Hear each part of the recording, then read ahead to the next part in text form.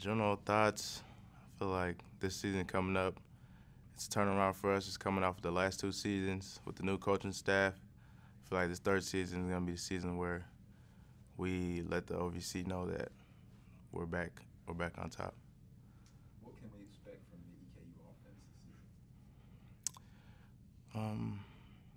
More productivity. We can expect more productivity, less turnovers, better choices, and just better overall flow throughout the whole game for the offense. What are you most looking forward to this season? Is there a game you got circled?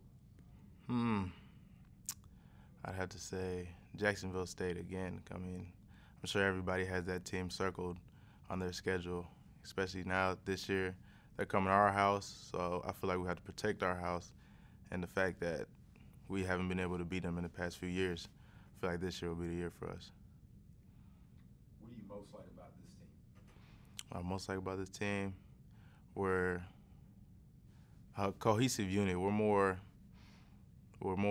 build stronger relationships outside of football. So I feel like everybody can go to somebody, whether it's to go to the house, play video games, watch some TV, have some dinner or whatever.